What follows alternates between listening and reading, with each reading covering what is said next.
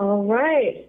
Welcome, everyone. Before we call the meeting to order, I'm going to turn it over to staff for Chloe to give a couple comments about how to join tonight's meeting. Thank you, Mayor. Hello, and welcome to the special City Council meeting. In accordance with the current Santa Cruz County Health Order and the Governor's Executive Order N-2920, this meeting is not physically open to the public. Council and staff are meeting via Zoom, and there are several ways for the public to watch and participate. As always, this meeting is cablecast live on Charter Communications Cable TV Channel 8 and will be rebroadcast on the following Wednesday at 8 a.m. and on Saturday following the first rebroadcast at 1 p.m. on Charter Channel 71 and Comcast Channel 25. Our technician tonight is Kingston Rivera. Thank you, Kingston. If you are watching our community TV and would instead prefer to join the Zoom webinar, please visit the City of Capitola homepage and click on City Council Meeting under Upcoming Events as you see on the screen. As a webinar attendee, your microphone is muted for the entire meeting unless you request to be unmuted during the public comment period. You do not need a microphone, camera, screen, or computer. If you only want to listen to the meeting is accessible by landline or mobile phone. To join the webinar using a telephone only, dial any of the following numbers shown on the screen. The webinar ID is also provided. Remember that the mayor will announce the public comment period. There are several ways to make a comment. If you are a Zoom webinar attendee, simply click raise your hand and wait to be unmuted by the moderator. If you've called into Zoom over the phone, dial *9 to raise your hand and wait to be unmuted. To email a comment, send your email to the address shown on the screen. One comment, verbally or by email, per person is allowed. If you send more than one email about the same item, the last received will be read or displayed. Comments received outside the public comment period will not be included in the record. Thank you for attending the meeting, and Mayor Peterson, thank you. I'll turn this over to you. Great, thank you so much. All right, we're going to call tonight's meeting to order. Can we have a roll call, please? Yes. Councilmember Bertrand. Aye. Councilmember Bottorff. Here. Councilmember Story. Here. Vice Mayor Brooks. Here. Mayor Peterson. Here. Thank you. Thank you. Do we have any additional materials for tonight's meeting? We do not have any additional materials. Great, thank you. Do we have any additions or deletions to the agenda? There are no additions or deletions to the agenda this evening. Great, thank you. We're going to move on to City Council and staff comments. We'll start with staff. Are there any staff members that have comments this evening? No comments. Great, thank you. Then we'll go to council members. Any council members that have any comments? Go ahead and use the raise hand feature. Councilmember Story. Well, thank you, Mayor. I just wanted to report out from our last Arts Commission meeting and just let everyone know that the Arts Commission did officially take action to cancel next end of October's plein air artist event that we normally hold in Capitola. So I'll just say look for that to come back in 2021. Thank you. Great, thank you so much. Any additional council comments? Seeing none, we'll move on to general government public hearings. And tonight's only item on the agenda is to continue discussion of zoning code items. So I will turn it over to staff for a staff report. Okay, good evening, Mayor Peterson and council. I hope you're all doing well. This evening we are going to be talking about the zoning code update. As you know, we've been working on this for some time and have been working closely with the Coastal Commission staff over the last year. This will likely be our last zoning code update meeting prior to publishing a full update for public review, comment period, and then adoption hearings. So good news. We're kind of on that almost to the final step. So as you know, in 2018, we adopted a new zoning code. It took effect immediately outside of the coastal zone. In all areas inside the coastal zone, the zoning code does not take effect until it has been certified by the California Coastal Commission. Where we are in the process, currently, the City Council adopted the code. The Coastal Commission provided us red lines. That was in November of 2018. In March of 2019, the Planning Commission provided a recommendation on the Coastal Commission red lines, and since that time, we've been working diligently with the Coastal Commission at the direction of City Council to find common ground. And the current step is for City Council review and recommendation. Following this step, we'll be publishing a final draft for adoption hearings. We'll put that out for public review and come back to the Planning Commission for a recommendation, and then City Council for adoption. Following City Council adoption, we will put together a packet for the California Coastal Commission. We'll submit the zoning code update, which is referred to your local coastal program implementation plan, to the Coastal Commission for adoption. It will get scheduled for a hearing, and what I'm hearing from the Coastal Commission is that because they've done so much work on this up front, they expect to get us scheduled for a hearing within 90 days of acceptance. If it is approved, then it would be certified. They have provided us with all the red lines that they expect to provide during our submittal process. So if we were to have accepted all of their red lines, we would have almost been guaranteed a certified approval. At this point, we're just going through some of the items that they had given back to us and trying to find common ground. So when we do submit, they could approve if they approve, they'll either approve it and certify it, or approve it contingent to us adopting their red lines. So if we accept the red lines that they provide, it becomes certified. If we choose not to adopt their red lines, but propose new revisions, we would start over. We would have a public hearings, and then we would submit it back to the Coastal Commission for their review and see if we can get to that place of approval and certification. If we didn't accept their red lines and we chose not to take any further action, then the submittal would lapse and we would have two separate codes. Before I continue, any questions on the process? Seeing none, I'll move forward. Katie, Yes? I just want to let you know your presentation isn't on Zoom, it's your camera.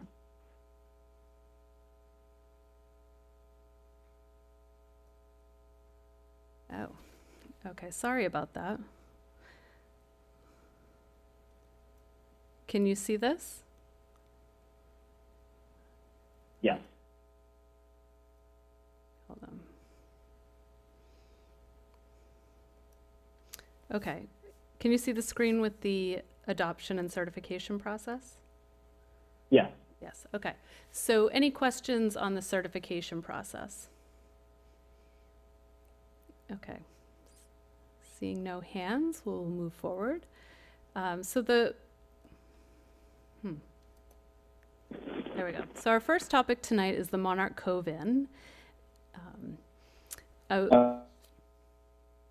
Yes? I think Councilmember Story has his hand up. Councilmember Story, you're still on mute. There we go. Yeah, thank you, Mayor. Sorry about that. I just wanted to disclose that I have a property interest within 500 feet of this project. So I'm going to recuse myself and step out virtually. I'll come back when you're done with this item. Okay, and I should clarify that we're going to review 3 topics tonight, and at the end of each topic, I'll be asking for direction before we move on to the next topic. Okay. Okay, so with that, so we'll talk about the Monarch Cove Inn. The Monarch Cove Inn is located on Depot Hill at the very end of Escalona Drive and El Salto Drive. And historically, this property, at first it was utilized as a single-family home, and then it was modified to a bed and breakfast in which the current owner has lived and worked at for many decades and run. And this zoning code update change was due to the current owner would like to retire and no longer operate the bed and breakfast as a bed and breakfast, but would like to operate it as a single-family home. Within our land use plan, which sets the long-range planning goals within your coastal areas, this property is identified, and within the maps, it's identified with the pedestrian and bicycle accesses to and along the shoreline. The property is identified as a viewpoint, as having a view, and then it talks about the other pedestrian accesses along the bluff. Currently, how this property is utilized, there's on the parcel that's labeled number 1, there's an office with a carport and a 1-bedroom cottage. The parcel number 2, which is right-of-way that was dedicated to the owners, has a 2-bedroom cottage, and then the bed and breakfast sits on parcel 3, which is an 11-bedroom bed and breakfast. Under the existing zoning code, the requirement for this property is that residential uses by the owners and their family members, the current standard to do residential use requires that the owner and their family members of up to 1 unit per parcel can be used as residential on the 3 parcels, as long as a minimum of 6 guest bedrooms are available for visitors serving uses within the 3 parcels. So that's the current standard. So it requires a little less than half of the bedrooms on site to always be utilized as nightly rental for visitor serving.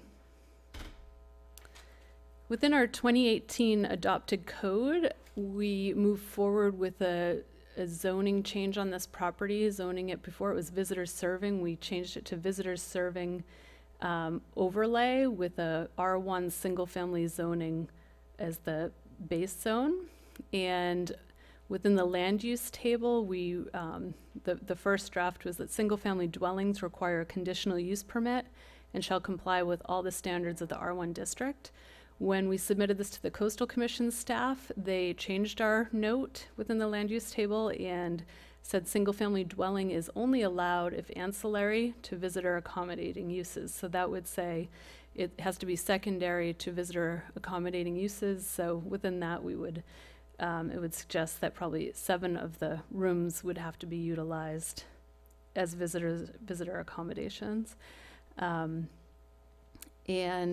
the Planning Commission, when they reviewed this last year, they modified the note to say that single-family dwellings, it requires a conditional use permit, but it would be allowed in conjunction with visitor accommodation use or a grant of a public access to a viewpoint. So in looking at this, actually I'm gonna first bring you to, we did receive a proposal that was in your packet from the owners of the Monarch Cove Inn.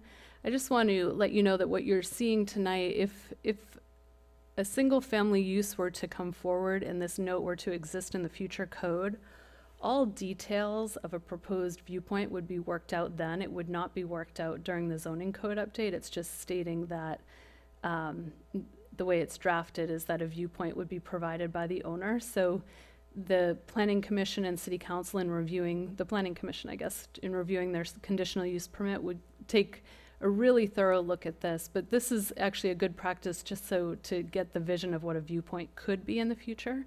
So on the left-hand side of the slide, you're seeing a photo of the existing pathway, and that is within, it's a piece of land, it was dedicated to the city, but we never accepted the dedication, so it's still owned by the original map, the person that originally owned the property, and it goes way back to 1888. However, the parcel that's outlined in red is owned by the Blodgett family that owns the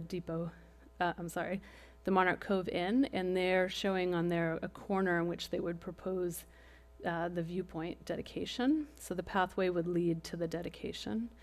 And here they've provided a photo of where that view is and a site plan. And then just a conceptual picture of what that could look like when spruced up with some benches. So with that, staff is recommending that the council provide direction on requirements for the single-family use at the Monarch Cove Inn. Specifically, does the council support the Planning Commission recommendation to allow an alternative to visitor accommodations through a grant of public access to a viewpoint? Also, are there other visitor serving uses the city should propose to Coastal Commission as a compromise to allow single family? With that, I'll take any council questions prior to going into public hearing. Great, thank you. I see Councilmember Bertrand has his hand up. So in terms of the right-of-way that's not quite certain yet, if it was determined that we didn't have access to that right-of-way and there was a public viewing place, then we'd have to go across the Blodgett's land. Could that be arranged in some sort of agreement in the future?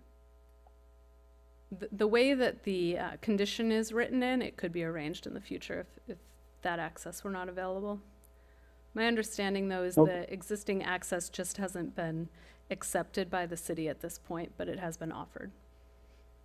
Okay, so even that offering was so long ago, we can still accept it, but who are we going to accept it from? That's an issue.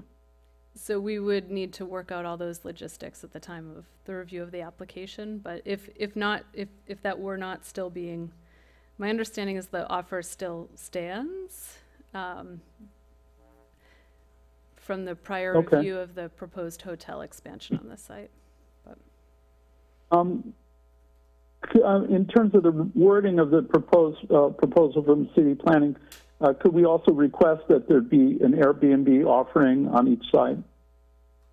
Yeah, you could, the council could give direction tonight for other visitor serving uses or other items that they'd like to see incorporated into those conditions. Okay, so there's 3 units. Could we request the main building to stay visitor serving and the other 2 could go to a single family? Is that a possibility? You could propose that tonight, yes. Okay, so the Blodgetts could have access to single family, do what they want to 2 of them, and the historic Monarch Cove could stay as a visitor serving, and potentially could also get the viewpoint. Those are possibilities? Yes. Okay, thank you. Councilmember Bosworth also, it looks like, has a question. Thank you, Mayor. Jacques kind of got close to the questions I was going to ask, but specifically, Katie, I kind of didn't get a clear answer on, are we going to move forward with acquiring that piece of property, or is that something that is predicated on something else happening? I didn't get a formal answer that we're going to accept, how we're going to accept that dedicated property. So in speaking with the Public Works Director about this, my understanding is that the last time our legal staff, which was the previous legal staff, reviewed this offer of dedication, that the offer still stands because there hasn't been a quiet title that has been exchanged for this property. We would have to work very closely with our city attorney to accept that offer of dedication and make it city property, and then we would just, within our acceptance, we would be accepting the area of the dedication that is for the trail. Typically you accept the improvements, is my understanding. So all the steps that are required within that, we would make sure that would happen if they were to come in with a proposal for a single family home. If it were something that the city council wanted to look at separately than the zoning code, that is something that we could talk about separately of the zoning code. But within what we're proposing for the zoning code, if an application were to come in for the R1, we would move forward. If they came in with an application for a residential, with looking at that, accepting that offer of dedication. Okay, thank you for that explanation. That's all my questions. Thank you. Okay. Vice Mayor Brooks. Hi, yes. Katie, I think I'll need you to not elaborate, but be a little bit more clear about that answer that you gave Councilmember Bosworth. If it's a two-part process where we need to include some language in this for first, and then we follow up on it. And then my second question is, I didn't really hear if there were any other viewpoints other than that particular area you showed on the map. So as presented. So those are my two questions. Okay. So I'll try to be more clear on that. So for an offer, my understanding is that there was an offer of dedication for, I'm going to show the map. So where the existing pathway is here, there was previously an offer of dedication to the city, and that goes back to when the original map for this area of Depot Hill was created. It's still owned by the original owner, which we would have to go back and do title searches and find out exactly who has rights to it at this point. But because the offer was made and not accepted, and also because nobody else has taken ownership of it, the offer still stands and the city has the ability to accept that offer. In terms of the proposed, is that clear? So that can happen within a future application for a residential, if the Planning Commission wanted the viewpoint to be accessed through that pathway, that could be done during that review of a single family home on that parcel, or that modification from bed and breakfast to single family use. It could also be done separately should the city council choose to want to own that piece of property, where the offer still stands, is my understanding. Your second question was, is that the location of the viewpoint dedication, or are there other proposed viewpoints? At this point, this is a viewpoint that the owners of the inn have identified. They worked with an architect and they thought this was the best place to have it on the site, and because it's leading from that existing pathway to this area. So it's what they've proposed. If a future application came in, the Planning Commission at the time of reviewing the conditional use permit for the residential use they would evaluate the viewpoint and whether or not that's adequate, or if there's a different area that they would want the viewpoint. So, and just to be more clear on Councilmember Bertrand's question, if the existing pathway were not the pathway that the Planning Commission chose, but they say wanted a different pathway to a different area of a viewpoint, that would be considered during the Planning Commission conditional use permit as well. Is that clear? Yeah, so I guess my follow-up question, would it be in our best interest to examine or possibly say in the language that instead, because I think it says one viewpoint in Planning Commission's proposal. You want to go back? Oh, I'm blocking it.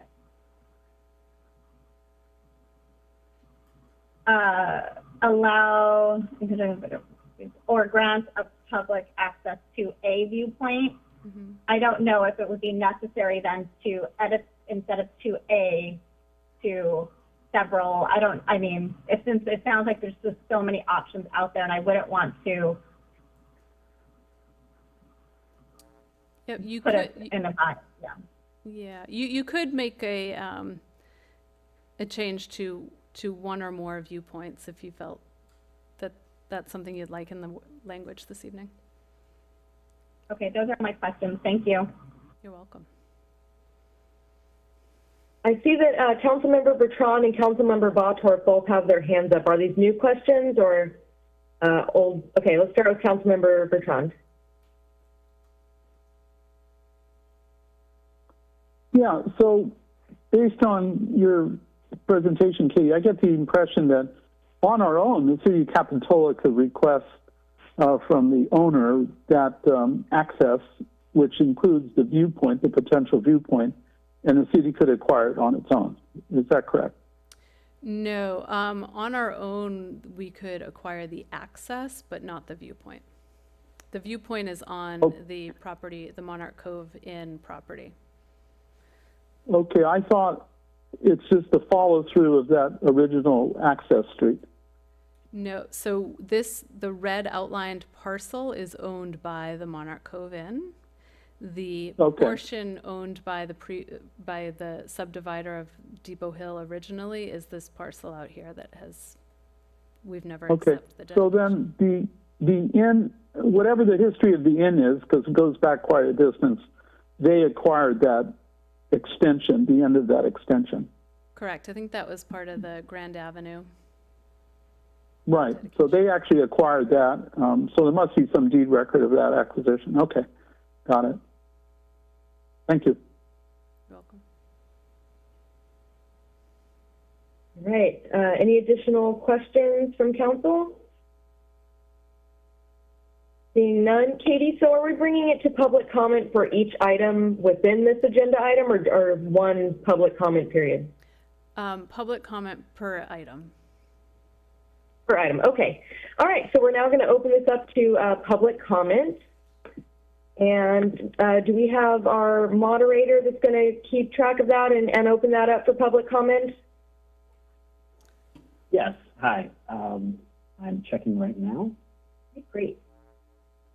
We've got planner Sean Sasanto this evening. And I should also mention we have Ben Noble with us this evening, who has been the author of the zoning code update and also is available for any questions. Great, thank you so much. Okay. The public comment period is now open. We will be taking verbal comments first. Please raise your hand or dial *9 if you would like to speak. The timer will be set to 3 minutes. I'm checking our attendees through Zoom, and I do see one hand raised. It is the Monarch Cove Inn owners. So I'm going to go ahead and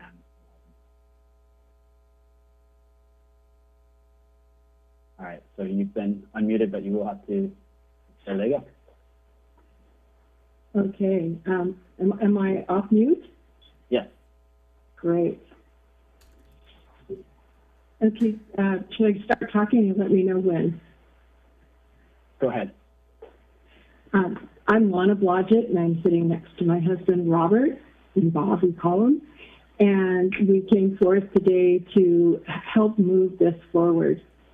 So first of all, thank you, Mayor and City Council, for taking this on your lap, and we really appreciate what you're doing. And we would like to thank you for the opportunity to present our solution to the proposal given by the Capitola Planning Commission, which will reestablish our original zoning back to R1/visitor serving. In 2014, we put together an expansion project called the Monarch Cove Inn Hotel Project. And the residents of Depot Hill did not support our efforts. It was very clear during that time what our neighbors did not want this expansion. This inability to expand, though, created a real hardship in that it created an endless cycle of being caretakers for a property that demands a very high maintenance profile while not having enough rooms to financially support that demand.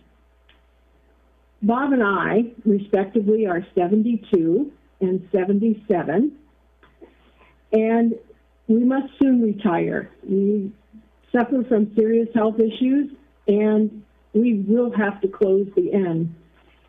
It is our heartfelt desire to once again use our property to enjoy as a residence for ourselves and our family, as it has been historically for over 60 years. We strongly feel that the goals of the California Coastal Commission in maintaining public access to our coastline is an important issue for now and in the future. But to impose a visitor-serving zoning surrounded by single-family residences creates many potential issues. This is a zoning issue that we've struggled with since its inception in 2004. We now feel that the Capitola Planning Commission has come to a solution to this dilemma. It addresses giving public access to maintain the obligations to the Coastal Commission. In fact, this solution absolves the issue completely. It allows public access to the viewing of the coastline with a dedicated parcel. We will dedicate a parcel to the public as a view overlook. In our dedication of this parcel, a beautiful overlook and walking path would be created for visitors and citizens of Capitola for many years to come. We again thank the city for their recognition and support of this proposal and recognize the value of what this solution will provide and the benefit it will be to move this plan forward. And please recognize again that because of our age, because of serious health issues, we do have to retire. We have to close the end. And we'll be here for questions. Would you like to hear Bob's 3 minutes at this time, or?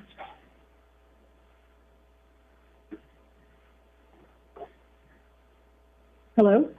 Yes, I think that's acceptable unless staff has any objections. I believe that each individual gets 3 minutes, so I think he's welcome to speak at this time also. Okay, thank you. Good evening, Mayor and Council members. I, Robert Blodgett, am here to elaborate on our proposal for the Escalona Overlook. The Escalona Overlook proposal will create a dedicated public location for enjoying long views out to Monterey Bay. The overlook will be at the very end of Escalona Drive on Depot Hill and will afford the coastal views from Sea Cliff all the way to Monterey County. The existing Escalona Drive public right-of-way extends toward the coast on its easterly end, but stops before reaching the coastal bluff. I currently own a parcel of land between the end of Escalona Drive and the coastal bluff. While most of this parcel includes inaccessible cliff areas, there's an opportunity to create a public viewpoint safely set back from the cliff. Lana and I want to explore dedicating a portion of this lot for a public coastal access area and viewpoint. We will develop the viewpoint area, install benches, and manage the upkeep of the overlook similar to the illustration. This remarkable location will allow the public to enjoy the dramatic views it provides. This location for public access will provide the sweeping views sought by the Coastal Commission staff during the ongoing discussions of visitor-serving zoning for the Monarch Cove properties. Appropriate signage at the easterly end of pathway on Escalona Drive will direct pedestrian visitors along the existing path leading to the overlook location. Creating this new public access to coastal views will provide the opportunity to protect coastal access as sought by the Coastal Commission, and at the same time provide the residential zoning for our property at the end of El Salto Drive. We can answer questions if you like. Great, thank you so much. Do we have any additional public comment, either via Zoom or via email?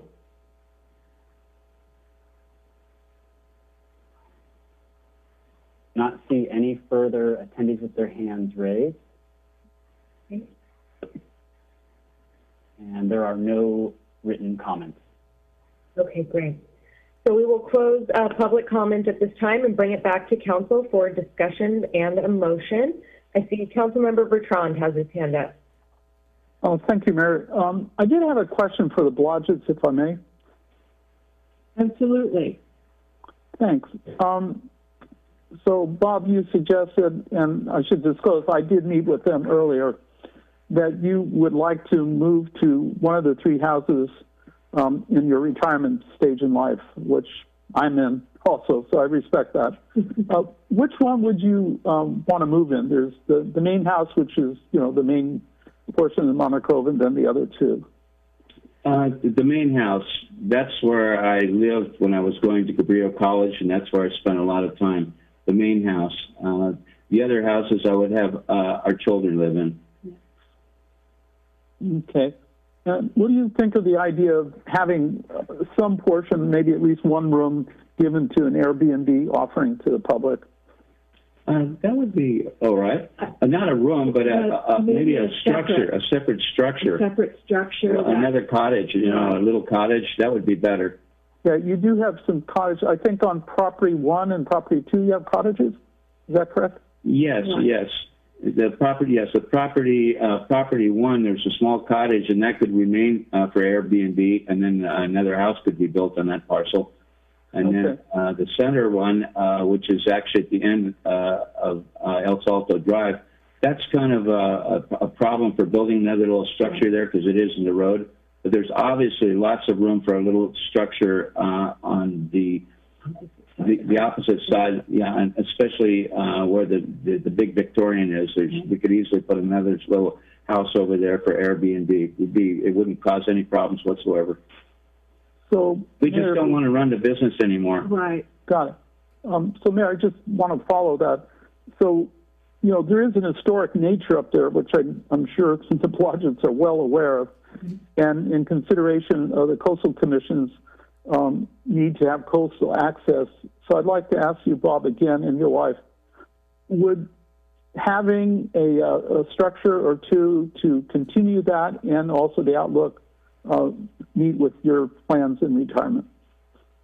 I would think so. Yeah, we could do that. We would prefer just the outlook. The outlook, but yes, we would do it. We basically wanted to live on the property as our houses, legally as our residences, with our family, and having those extra little rooms. It's income, but it's not running me in. We don't have employees. We don't have the same pressure. Yeah. You know, I'm the one that started the Monarch Cove Inn, and I love the concept, but you know, I found out that I'm not going to live forever, so we just can't do this. And there was a lot of times when the business was losing money, and we supported the property with other income from other businesses for years. We're now breaking even now, but that's not, you know, that's not good enough. So anyway, we really it's our health. It's really the problem. You know, it's just not going to work out. Lana's got 10 stints in her heart and summary. So I'm sorry, but that's the way it is. Thank you so much, and thank you, Councilmember Bertrand, for your comments. I'd like to share, I have some concerns with requiring or mandating that they move forward with Airbnb if that's not something that they're comfortable with or something that they want to do. It seems slightly concerning that we have lots of Airbnbs in town, but we would never require any of those individuals to maintain an Airbnb if they didn't want to, or to run a business when they were ready to retire. So I just want to share that I do have some concerns with a mandate for them to maintain one of their structures for an Airbnb. I don't have a problem with the council highly encouraging it, but for it to be part of a motion and a vote to mandate that these individuals maintain an Airbnb, I do have concerns with that. So I do want to share that with the council and continue the discussion if any council members have any additional comments. Mayor Peterson? Oh. And I'm not seeing any council members with additional oh, just kidding. Vice Mayor Brooks, and then after that we'll go to Councilmember Bosworth. Sorry, Katie, can you go back to the language again? I just want to have it up on the screen. Because I have the same feelings.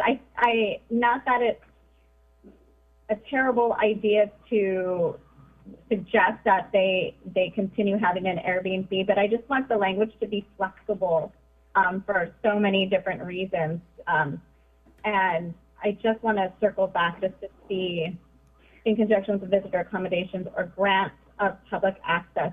So, Councilmember Bertrand, were you saying to add language in there? What was your suggestion there? I just needed some clarification. Well, I would like to add something in there so that there could be an option for them to develop an Airbnb or an ADU of some sort so the visitor serving could be still accommodated. I wouldn't force them to do it. It's just an option they could take advantage of. And like on on parcel number 1, that's going to be one of the children's possessions, I believe, at some point. And so they could take up that option. So I wouldn't want to force anyone to do anything, but in the spirit of visitor accommodating, I'm trying to do something so the Coastal Commission will go along with this. It's been a visitor serving facility for a long time. There's a lot of history. It goes way back before the Balachets. There's cabins up there. Very famous people have been there as guests for a long time. So I could see that because of the history, the Coastal Commission wants to keep this visitor serving on some level. The viewpoint is very beautiful, but it doesn't give the visitor serving in the same way it did in the past. I've gone out there many times and sat and looked at the ocean with my wife. I totally like the place. And the improvements that the Balachets would like to do, I think, would greatly add to it. I've talked to neighbors about it. They'd kind of like it to be a hidden gem. Signs and stuff like that may not be to their liking, but if it's public use, then we have to do something like that. So to summarize, I'd like to have the option for them to do that. An Airbnb only is in one area of the city, so we'd have to do something to set this aside. If the owners of the property as it moves forward want to do that, then they would have that option. So I don't want to force them to do it, but I want to let the Coastal Commission know that we will provide a way to move forward to keep the visitor serving going. So that's my point. I see. Thank you, Councilmember Bertrand. Katie, is that what the language implies in the Planning Commission's notes there? It says allowed in conjunction with visitor accommodations. Would that cover what Councilmember Bertrand is suggesting? So I think it would include that. You could get a little more specific and add another sentence following that in conjunction with visitor accommodation uses, you could specify visitor accommodations may be created within accessory dwelling units within the same parcel as the single family use. If you wanted to get a little more specific and allow for a secondary dwelling unit, is that or? Well, I'm sorry to interrupt, but if we left it general, they would have to do something in regards to what Councilmember Bertrand was suggesting. Is that correct? They could propose visitors, yeah, and it's more open to anything they would propose. Mayor Peterson, I'd like to make a motion. Okay. To accept the Planning Commission's suggestions with an amendment that the Note 12 single-family dwelling allowed in conjunction with visitor accommodation use and grant, and grant public access to a viewpoint. I'll second that. Okay, we have a motion and a second. We'll continue discussion. Councilmember Bosworth had his hand up. Before I go to you, Councilmember Bosworth, I just want a quick clarification. It sounds like when we're referring to visitor accommodations, we assume that specifically means hotel or Airbnb, but wouldn't the overlook viewpoint itself be a visitor accommodation? Just to clarify. No, it would be a viewpoint, but an accommodation would be an overnight stay. Okay, specifically. Okay, thank you. Councilmember Bosworth.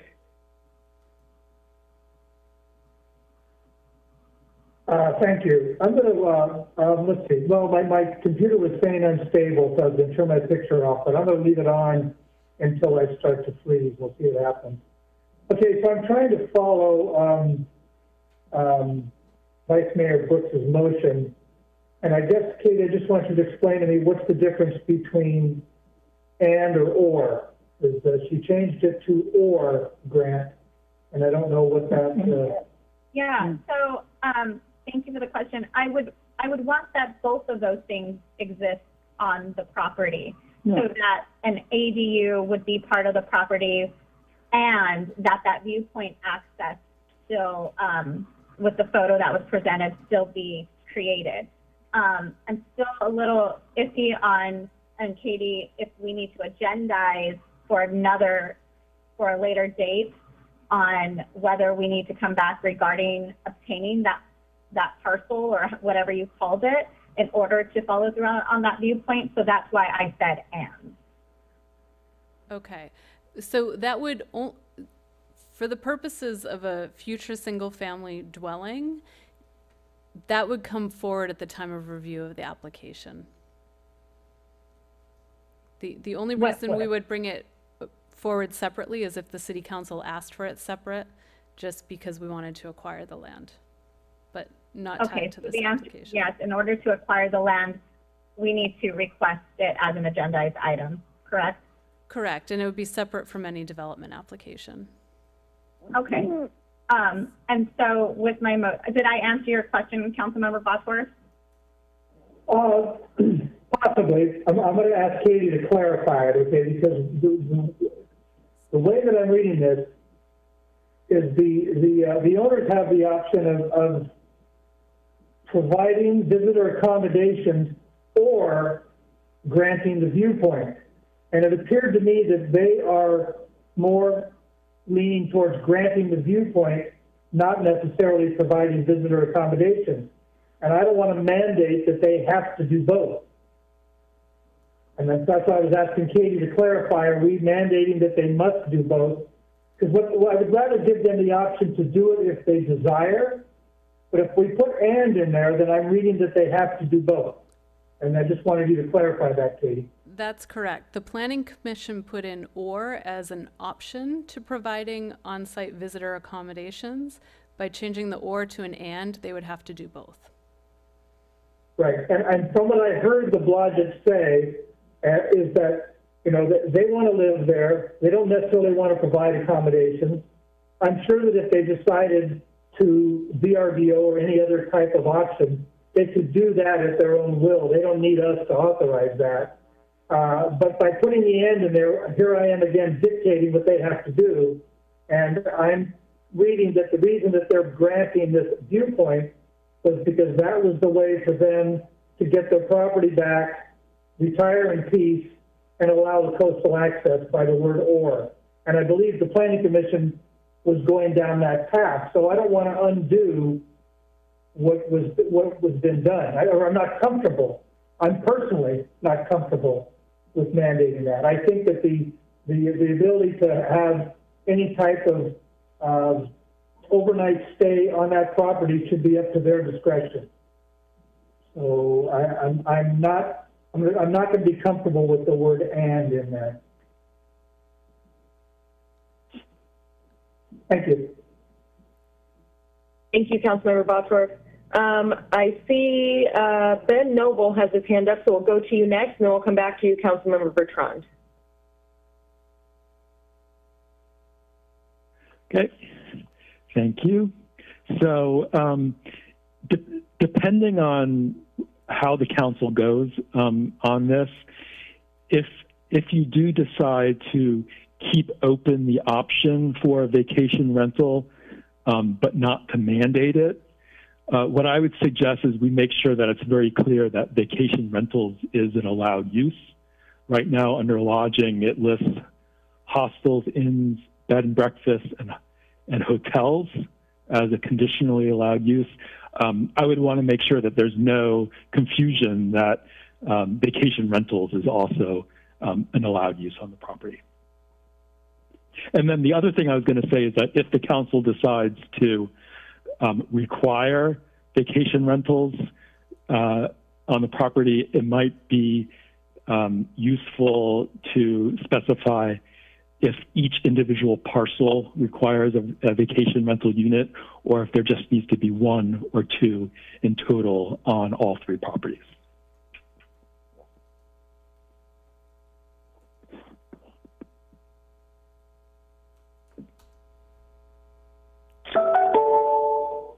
Okay, let's go to Councilmember Bertrand. I believe you are next with your hand up, and then we'll go to Councilmember Bosworth.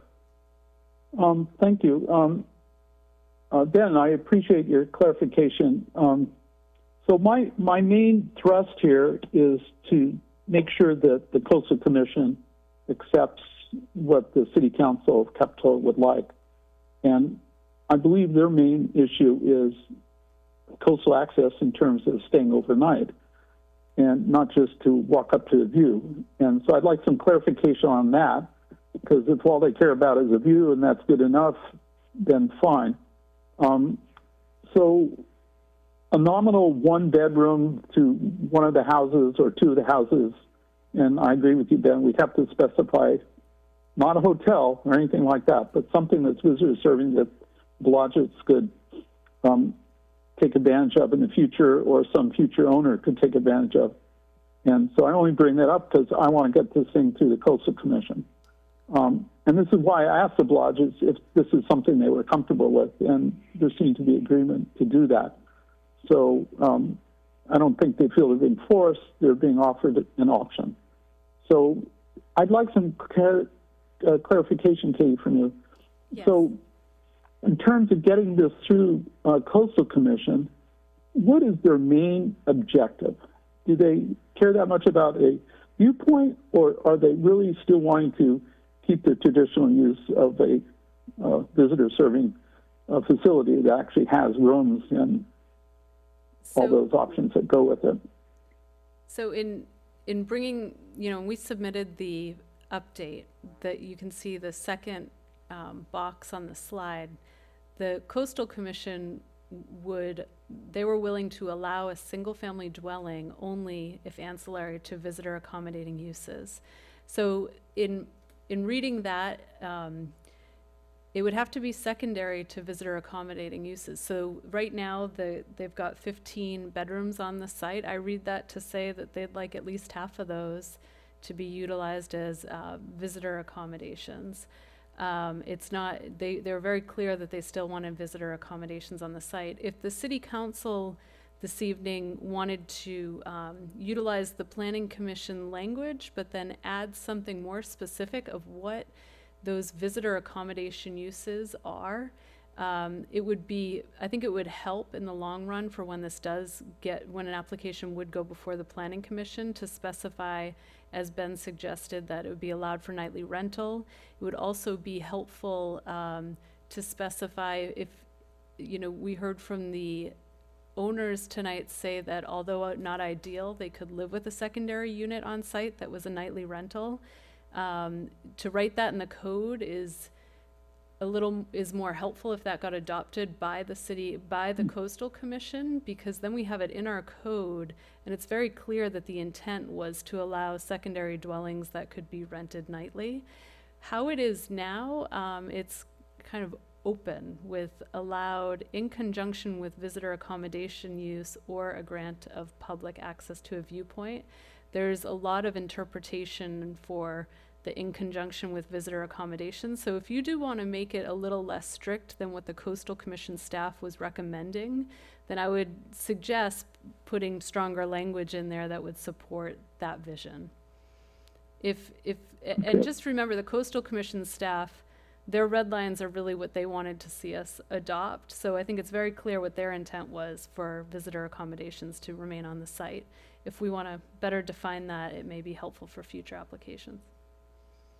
Are they willing to compromise? I mean, the Blodgett's would, in a sense, like to get out of the hotel business, but moving part way in the direction of the Coastal Commission, do you think that would be something they might agree to? I mean, you can't read their minds, but we're trying to provide something if the motion gets changed to recognize them. Yeah, I think if we have better chances of getting it passed if there's some type of visitor accommodation uses on the site. Okay. And by visitor accommodation, you mean overnight lodging, right? And we would Correct. need to better define that as overnight lodging. So I didn't make the motion, but Yvette, maybe Ben could offer some wording, or Katie could offer some wording now that might get us a little bit closer to a position that Capitola could take that would meet the city, the Coastal Commission's needs and desires. Thank you, Councilmember Bertrand. Yeah, I would be okay with defining the visitor accommodations to reflect overnight lodging, vacation rentals, and if we should go so far as to say at least one. To Katie's point, with the Coastal Commission note that they were suggesting that about half be maintained on the property as overnight accommodations. And so kind of by saying at least one overnight accommodation and the viewpoint access, I think would get us closer to what the Coastal Commission's suggestions or recommendations were, and not put so much pressure on the current owners of the property. Also, I'm comfortable with my motion because I feel that we should create language not just for those who own it now, but for their children and whoever owns it in the future. And so by opening these two things up, would allow them, we wouldn't be saying that they couldn't do anything any longer should someone want to come back and reopen the historical property aspect of it. So I'm comfortable with the motion with adding some language from Mr. Noble and Katie, if that's okay with you guys. It's okay with me. The idea is to craft something that's workable with us, the City Council, and Coastal Commission. Okay, I believe we still have a motion and a second. Councilmember Bottorff, you have your hand up? I do, thank you, Mayor. Katie, in this entire large document that we're trying to approve, is this the only red line that we have not accepted? Are there any other red lines that exist in any other ordinances? There are quite a few that we've come to compromise on. We'll see in the final document because we did make quite a few changes over the last round. So I think we're on the same page for the majority of the document.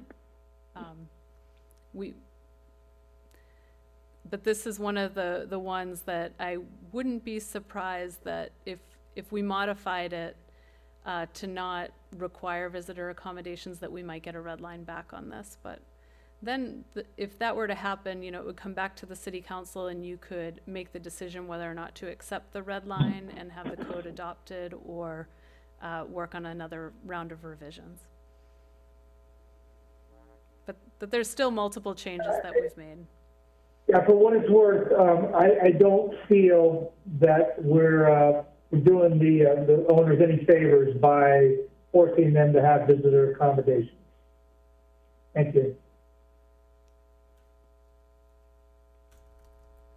Thank you, Councilmember Bottorff. Do we have any additional comments or questions from council member?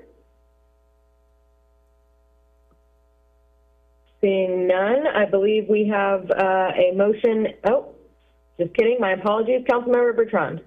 Yeah, so I think we're on a timeline here to some extent. So I'd like to get a better idea of, Katie, if we had to go back and forth on the Monarch Cove, I'm wondering how much time that could take.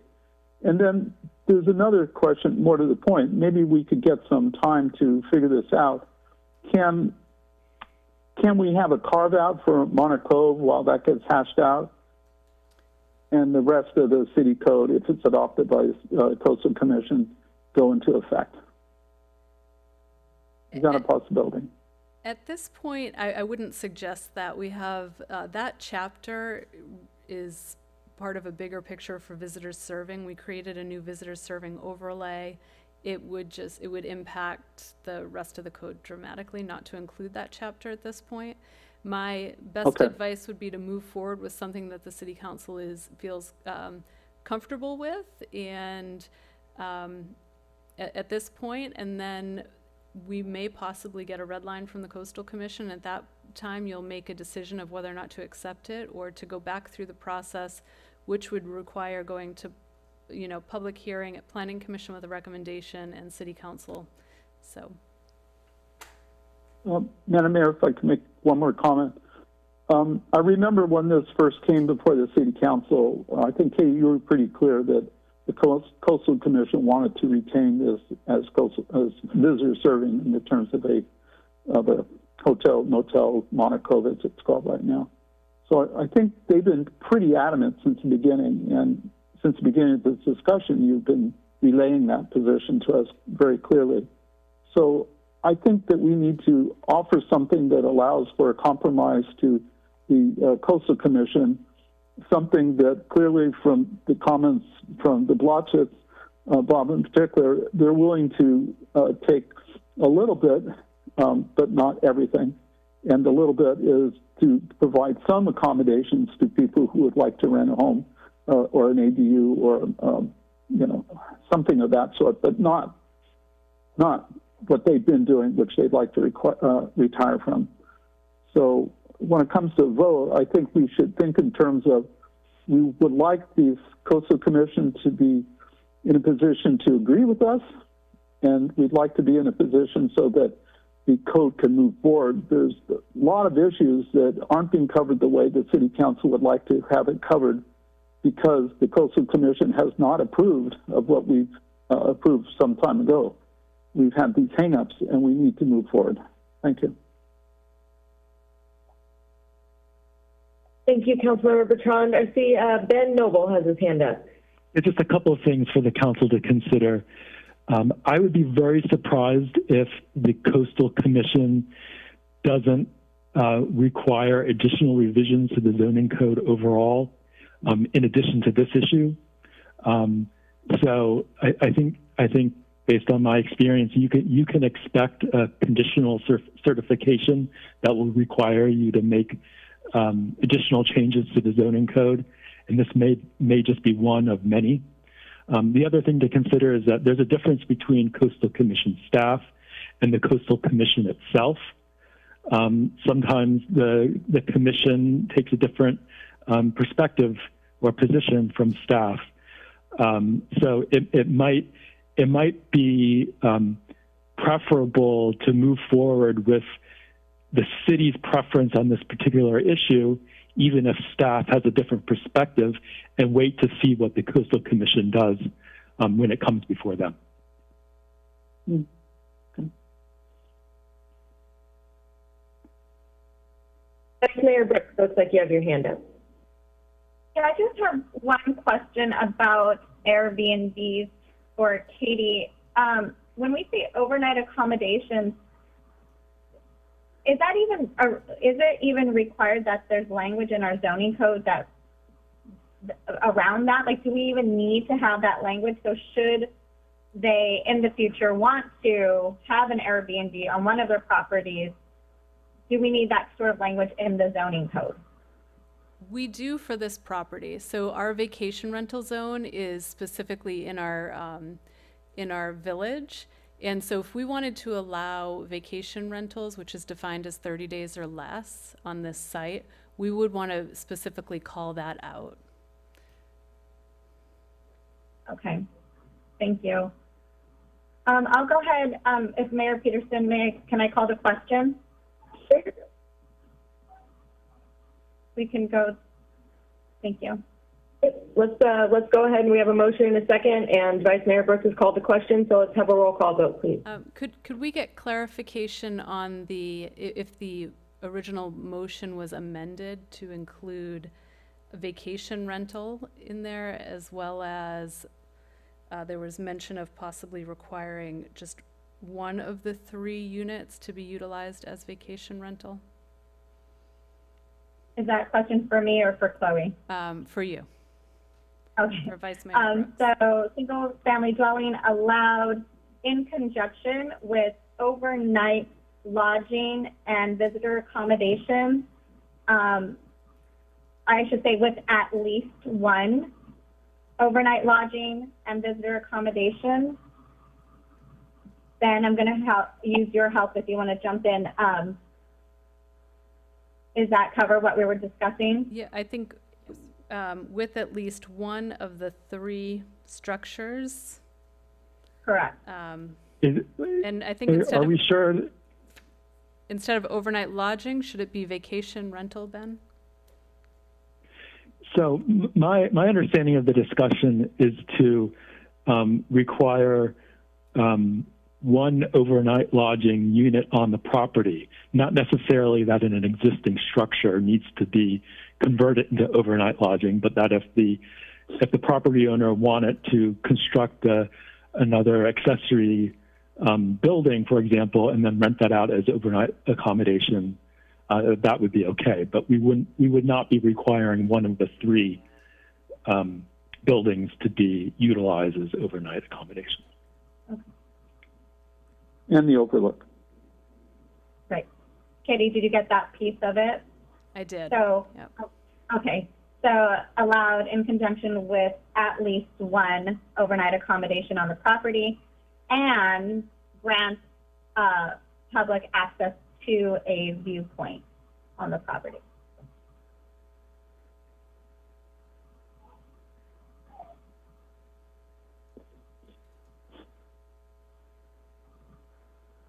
Okay, so if staff has the motion, we have a motion and a second, and it's been called to question. Can we have a roll call vote, please?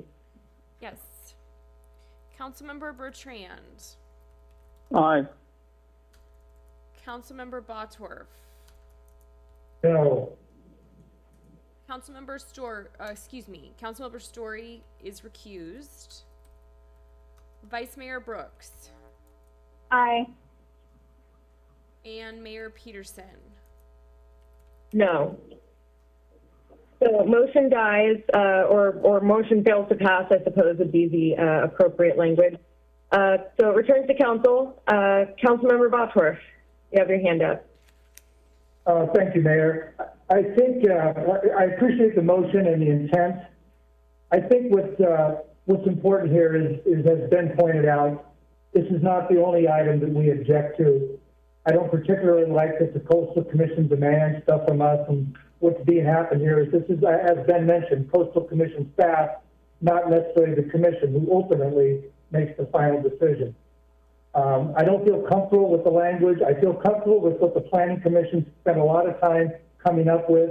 It may not be what the Coastal Commission staff wanted, but as Ben mentioned, this is not the only item that we have red lines on. So I would like to make a motion that we approve what is printed, the recommended action as printed, and pass this and return this back to the Coastal Commission. We have a motion. Do we have a second? I'll second it for discussion. Okay, we have a second for the sake of discussion. I have a question. Katie and Ed, afterwards, please let me know if you feel comfortable with this. Katie, would it make sense to keep the Planning Commission language and then add a sentence that says that essentially that visitor accommodations are allowed on this property at any time, but not required?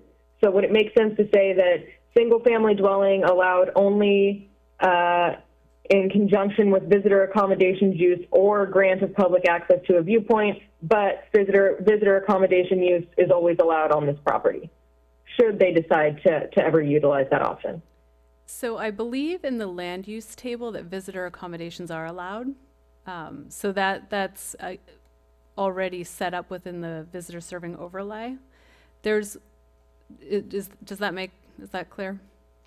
So within— No, because we were talking earlier about would the property owners have the right to do something like an Airbnb, and we were, if I heard correctly, the answer was no, because that is specifically to the village. So I'm just trying to find a way that we can put it in the wording that they need to, the public access to the viewpoint is essentially required, and that they can have their single family dwelling as long as they provide that access to a viewpoint. But if at any point they decide they want to do an Airbnb or a visitor accommodation of some other sort, that is their right to do so that they don't have to come back and have a whole other conversation with us about the TOT overlay, essentially. Okay, so to clarify, visitor accommodations has a separate definition than nightly rental. So one thing the City Council, from the conversation, from what I'm hearing, we may want to change from the Planning Commission recommendation the term visitor accommodations. You froze out. Oh, okay.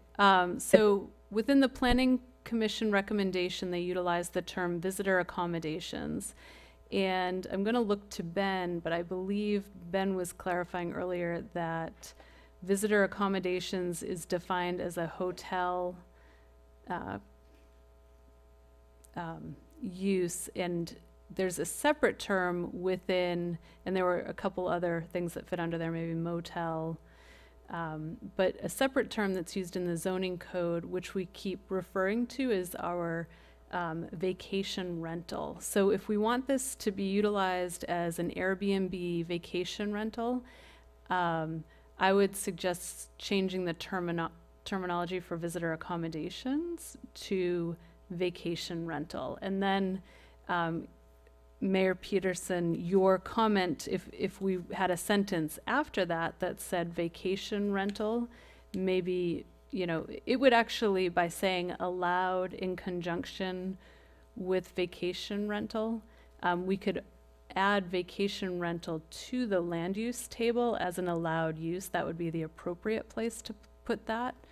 And Ben, I'm gonna look to you for if you're in agreement that changing the term visitor accommodations is aligned with this conversation. Yeah. So what I would suggest is changing visitor accommodations to overnight lodging, which is more clear, and then adding to the land use table specifically that vacation rentals is an allowed use, would clear up any ambiguity on that, which I think is consistent with what this motion is contemplating.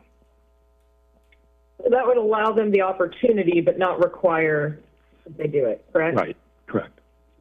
Councilmember Bosworth, would you be willing to accept a friendly amendment to your motion for that wording, or no?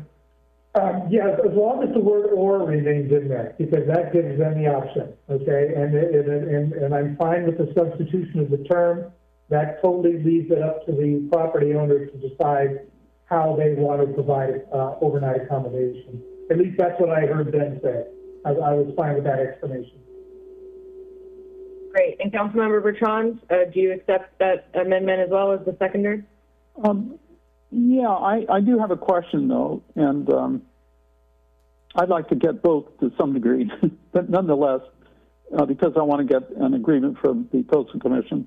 Does this wording, as if it's accepted, allow for some future owner of the main Monarch Cove building to turn that back into an Airbnb of some sort? Yes. Okay. The hotel remains an allowed use. Right. Okay. I just want to make sure. Okay. With that, I accept the amendments, the amended wording. Okay. Councilmember Bosworth, Councilmember Bertrand, you both have your hands up still. I just want to make sure you don't have any further comments. Mine's down. Okay. All right. Seeing none, staff, do you understand the motion and the second as it's been? Okay. Yes. Thank you. All right. We have a motion and a second. So let's have a roll call vote, please. Councilmember Bertrand.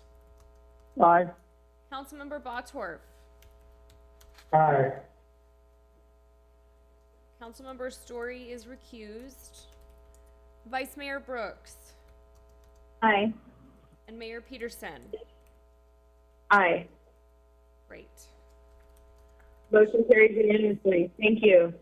All right. Let's invite Councilmember Story to return. Back, sir. And we will move on to topic number 2 of the evening, I believe is village parking, everyone's favorite topic. Okay. And I will hand it over to staff. Great. Okay, and we have Councilmember Story is back. Great. Okay, thank you, Mayor. Tonight we're going to discuss village parking. Our village, as you all know, is extremely unique, and one of the characteristics here's a different place that looks very lively and unique as well. One of the characteristics that makes it unique is all these storefronts that are right up to the sidewalk and minimal curb cuts. Once you start introducing curb cuts, it really changes the experience of the pedestrian walking through your village. So typically, the villages that we've come to love have this setting of storefronts right along the frontage, and the pedestrian feels safe as they walk along the sidewalk, and they're not looking for cars entering. They can just look at the next shop as they're walking along, or restaurant. And here we've got a nice picture of our vast sidewalks connected with minimal curb cuts. Back when the zoning code was updated for this section that we're going to talk about, it was actually in our land use plan that's for the coastal area that set the tone for this code amendment, stating that minimal curb cuts, and talked about having parking that could be required for development, but it had to be located outside of the village, and then there were a few exceptions. When we took this to Planning Commission, so here's the existing current standards. These were adopted, I think, back in 1989, and it says that parking must be provided on sites outside of the village area, but within walking distance or a remote shuttle. The exceptions to that was for non-historic structures in residential overlays. So with a non-historic structure, when you're building a new structure, there's usually an opportunity to put some parking right on site. Then also the Capitola Theater site and the Mercantile site, and it was clear that driveway cuts should be minimized, the ground floor frontage should be commercial development, and that parking areas or structures should be located on the interior of the site, and that you can also make an exception to on-site parking due to FEMA regulations for flood. When we brought our updated code, we had removed the exception for historic structures and the specificity on, well, just the historic structures. When we brought it to Coastal Commission staff, they added back in the non-historic structures within the residential overlays to allow the exceptions to off-site parking. And then they created greater specificity for the Capitola Theater site, to the point that they, in the red lines, you see it may accommodate limited on-site parking to serve ADA, so for our disabilities, guests and valet or similar shuttle system. However, off-site parking is strongly encouraged to the maximum extent possible. For any parking located on-site, driveway cuts shall be minimized and parking areas will not be located along the street frontage. I want to call attention to that Capitola Theater site and the additional language put in by the Coastal Commission about strongly encouraged for off-site parking to the extent feasible. Within our review of a future hotel on that site, we would be looking at a parking study, and one of the findings required is to make sure that whatever development is proposed, that it has minimal impacts to traffic, and that would be looked at through the process of looking at a study, seeing what's proposed, and making sure that the finding is met, that whatever is being proposed for the theater site, that it has a minimal impact to traffic on the village. So when we saw the Coastal Commission edits, really one of our main goals in updating our zoning code was to make the language clear and easy to understand. We felt that this revision didn't quite hit it, and the Planning Commission, when we brought it to them, they said, you know, it's still unclear. Please take this to the City Council for further discussion and clean it up further. So I don't have I have a new recommendation from staff on this one that the Planning Commission has not reviewed, but their suggestion was simply, staff, please make this more easy to understand, that this is more about curb cuts and not everything in between. So we've cleaned it up and gotten a little more specific. We did not add the Coastal Commission recommended changes of strongly encouraged to the maximum extent feasible. We feel that will be within the findings of any application that will be reviewed. But we outlined exactly what the regulations are, and instead of saying having an exception just for historic sites, we included the actual residential overlays and where you can have on-site parking, because it's not within our commercial core. And any project that is tied to residential, if it's a historic property, will be reviewed by our architectural historian to make sure that it complies and the parking is adequately placed. So we've also added a map within the zoning code to show exactly where the curb cuts would be prohibited along the commercial core and where they would be allowed along the Cherry Ave residential area, Riverview, and Cliff Drive. So this is the new language, and staff is recommending that council provide direction on the requirements for the parking in the village. I do want to add that the reference to off-site parking is for our in lieu program, and that is a policy which is separate from the zoning code, and we do not want I would recommend that we do not incorporate our in lieu policy into the zoning code, because then it's subject to LCP updates and coastal commission review every time we make modifications to it. So tonight we're not asking for an in-depth conversation on our in lieu program. We're always happy to bring that back. Right now, our in lieu program can be utilized for a future village hotel or a smaller hotel. And with that, I'm happy to answer any questions. Thank you. We'll bring it to council for questions. I see that Councilmember Bertrand has his hand up. Yeah, Katie, I was trying to find out a little bit more from your perspective.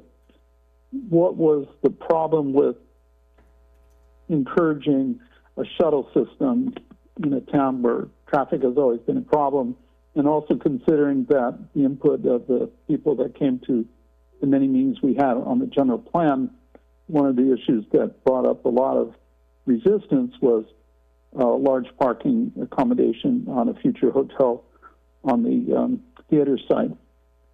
And the other thing is the in lieu program is something, from my understanding, that can be taken advantage of. It's not necessarily a requirement the hotel owner would do as a way to provide parking. So those are my two questions. Okay, the option to, on this slide, under 1B, the Planning Commission may still allow off-site parking, either within walking distance of the use which it serves or located on a remote site served by a shuttle. So that is still an allowance within this review. Okay. So that, but we're not. We haven't removed that. So it either has to be within walking distance or within a shuttle system, and it is a great alternative.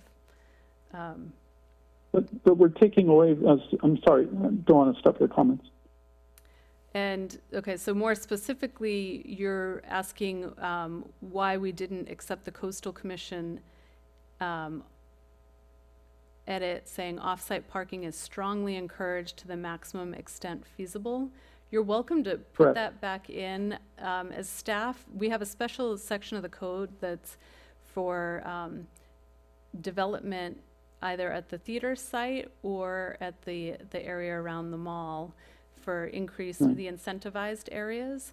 And within the Capitola theater site, there are specific findings. I think there's 5 findings, one of which is that the proposed development will not have, will protect existing public parking, as well as not have a, there has to be findings that it's not impacting the village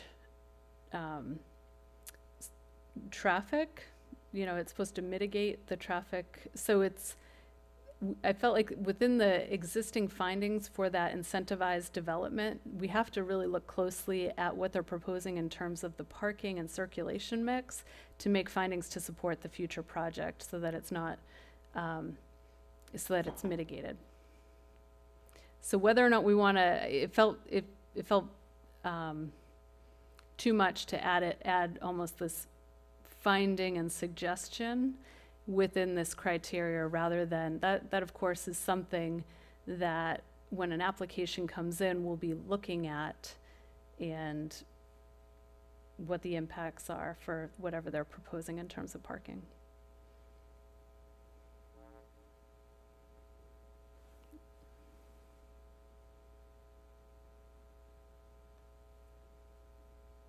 Did that answer your question, Councilmember Bertrand?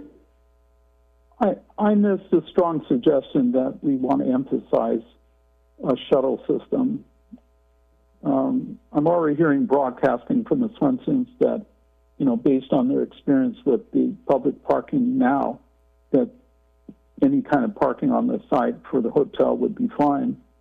They're already taking that position based on data collected from totally different land use. And they're going to keep pushing this issue. And I believe unless Capitola takes a strong stance in our hope and suggestion that we have a shuttle system in place early on, we're not going to get something that meets the needs of Capitola residents.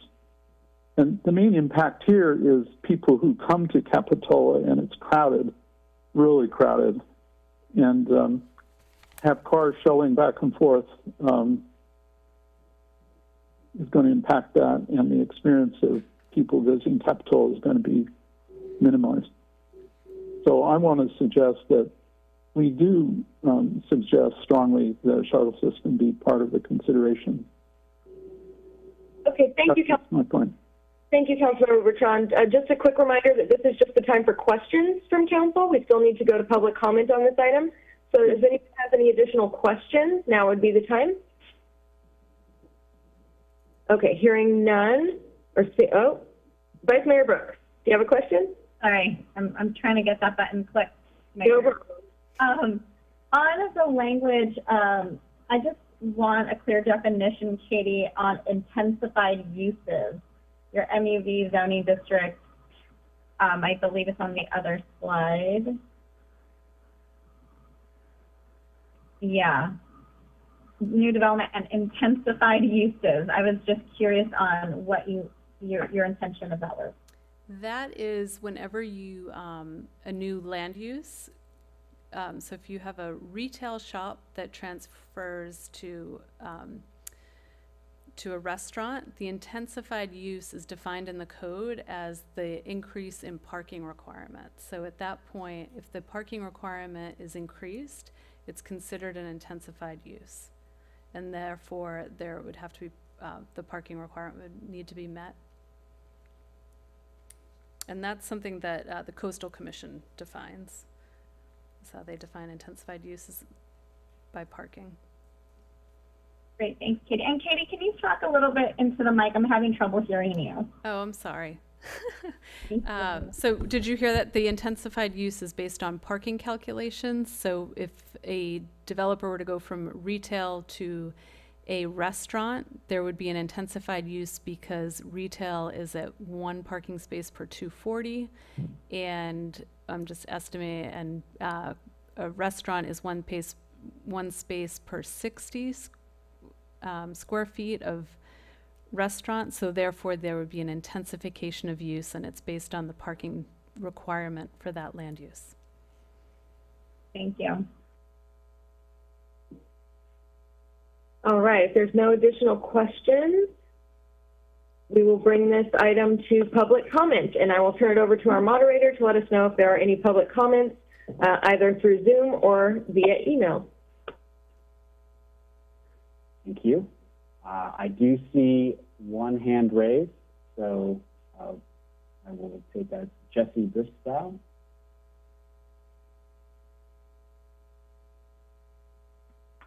Hello, good evening. Jesse Bristow with Swenson Builders. Good evening, Mayor and council members. Just wanted to comment on item number 2, or number 2 of the location of parking. With the outlook for potential hotel, right now there's currently 2 curb cuts, an entrance and an exit. And I think if we, under our current plan or redesign plan, the main access would be off El Camino Medio. And as part of that, and with the general plan, and even in this red line, it suggests a valet or a shuttle system. So, which we're all about supporting. We just want to emphasize that we do have a kind of drop-off concept on Monterey for a potential valet or a shuttle system. We just want to make sure that this red line wouldn't impose any restrictions on a future hotel, especially since we'd be eliminating a curb cut and having an exit and entrance on Camino Medio. So that's the only comment I have at this point for this red line. So thank you. Thank you. Do we have any additional public comment via email?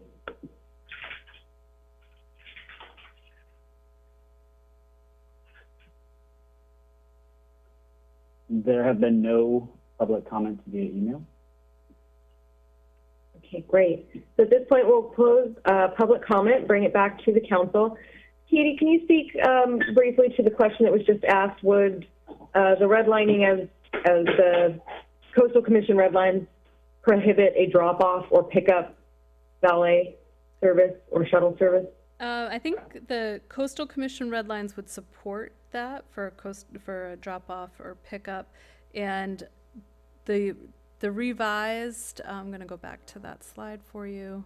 Under B, for the Capitola Theater site and Mercantile site, if driveway cuts are minimized to the extent possible, so it gives some flexibility there, and parking areas are generally located on the interior of the site. So Planning Commission, in reviewing the hotel site, wanted to maintain a lot of flexibility in the standards. That was clear from our discussion on hotel height, which is next, but just keeping it flexible for a future developer to bring in the best design. Great, thank you. But I don't think sorry, go ahead, Katie. It doesn't stand in the way of, it keeps it flexible for drop-offs and valet. Vice Mayor Brooks, did you have your hand up? No? Okay, my apologies.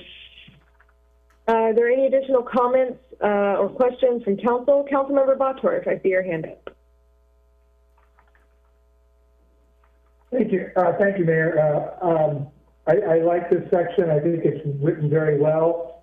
I'm going to go ahead and make a motion to approve staff recommendation with one small modification. In item B, on the screen that is being displayed, where it says the Planning Commission may permit off-site parking for non-residential uses. I would like that to be rewritten to residential and non-residential.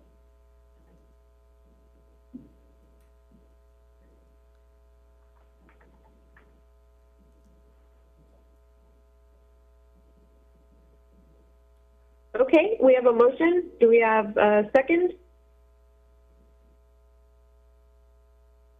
Mayor, I'll second the motion with the amended language. Okay, we have a motion and a second with amendments to the language on the screen here. Councilmember Story, did you have any additional comments? Well, I would like to follow up, maybe just to convey to the full council and the audience my reason for supporting the motion. You know, I'm not sure if it uses the best language. Some of the wording is rather generalized and vague, such as to the extent possible and on the interior of the site.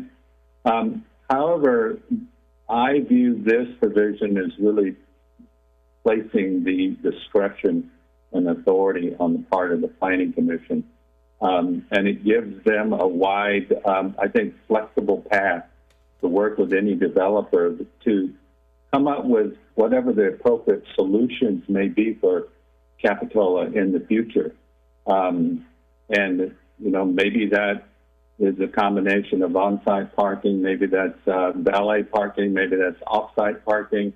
And I'm confident that the Planning Commission can work out the right issues for Capitola at the time, taking all the factors into consideration, and you know, and working with the developer, the board. I think a project that's going to be, I think, overall beneficial to the city. So those are the reasons why I seconded the motion and will support it. Thank you. Thank you, Councilmember Story. Councilmember Bertrand, do you have your hand up also? Yeah, I believe that the staff that came up with this recommendation did craft something that is very easy to understand and maybe not as vague as the earlier.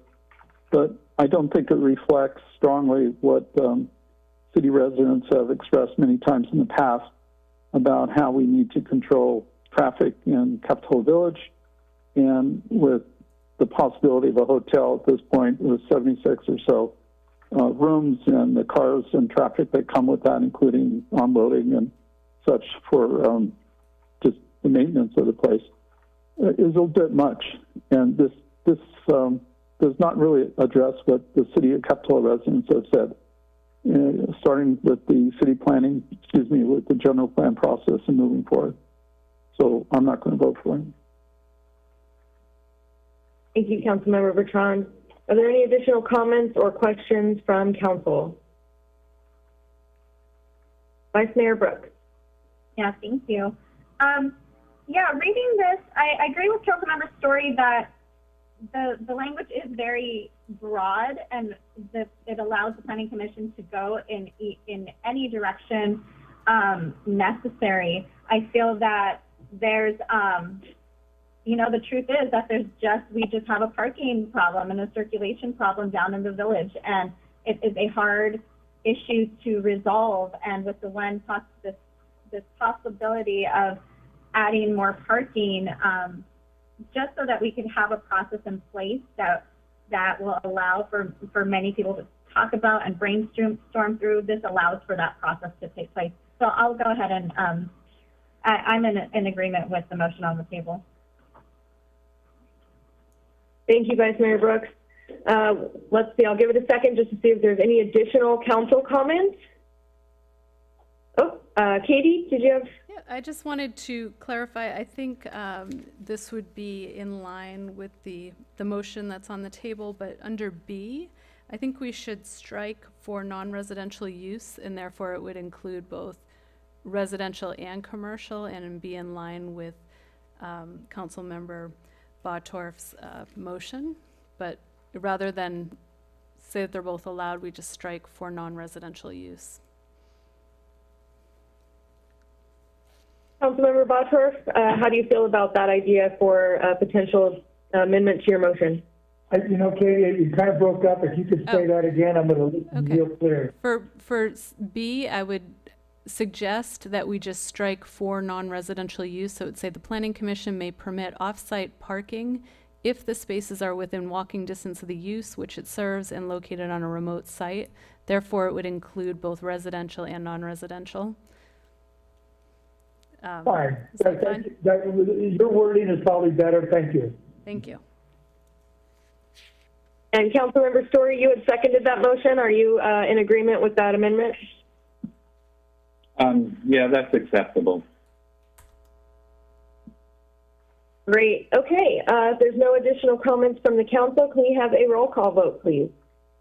Yes. Councilmember Bertrand. No. Councilmember Bottorff. Aye. Councilmember Story. Aye. Councilmember Brooks. Aye. And Mayor Peterson. Aye. Thank you. Motion carries 4-1. Thank you. We're going to move on now to the next topic within this agenda item, which is related to specifically to the potential future village hotel site. I live within a certain boundary that will require me to recuse myself from this item. So I'm going to turn the meeting over to Vice Mayor Brooks and virtually step out until the remaining, until this item has been concluded. Thank you. Thank you, Mayor Peterson. We'll go ahead and move into staff's presentation for topic 3, Village Hotel and Height. Okay, thank you, Vice Mayor Brooks. So this last topic is about the future village hotel height. As I mentioned earlier, this property is zoned within the updated zoning code to have incentives for additional height and floor area ratio if it meets certain criteria as public benefits. In reviewing the village hotel height, the Coastal Commission made some coastal staff made some recommendations to modify the initial language that was adopted in 2018, and their modifications are shown on the screen. Specifically, they made one change to fix, we had one of the APN numbers not included, so they've added that. Second, they, in the Planning Commission had set the maximum height of the hotel, that it must remain below the elevation of the bluff behind the hotel, and the coastal staff modified that to say, including, so the maximum height of the hotel, and then including all rooftop architectural elements such as chimneys, cupolas, etc., and all mechanical appurtenances such as elevator shafts, HVAC units, etc., remain. And they also added at least 10 feet below the top elevation of the bluff behind the hotel. So they got much more specific in the criteria of how that would be measured.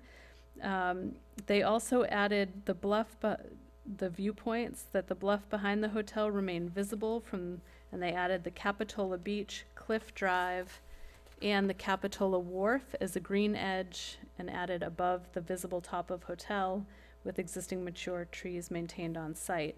When we took this to Planning Commission, again, they really wanted to allow maximum discretion for the best design in the future. And so they suggested not accepting the changes for the 10 feet, as well as not accepting the changes for the projections above the rooftop for mechanical equipment. And then further, they suggested revising the viewpoints. So Capitola Beach is much lower than the hotel site, and from that vantage point, it would be very difficult, no matter what size building was built there, to maintain that visible line. The Coastal Commission staff, we've talked to them about that, and they agree with removing that suggestion of theirs for the viewpoint from the Capitola Beach. We also thought it would be, the Planning Commission suggested for the Cliff Drive viewpoint to get more specific in the description of that.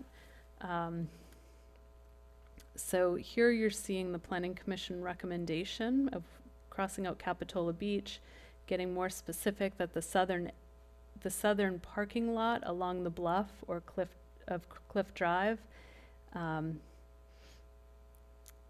adding, and the Capitola Wharf as a green edge above the visible top of the hotel. So here I've got some visuals to show you what this means. So